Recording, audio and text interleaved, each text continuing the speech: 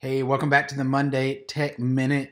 Google just updated some of the G Suite apps. So here's one that I'm really excited about. Right now you can see I have my checklist and my to-do list. And so I'm sure as the end of the year gets closer and closer that you have lots of lists to take care of as well. So here's a tip. Head into Google Sheets and on your list you can now add a checkbox. And it's this simple. I'm going to add a column.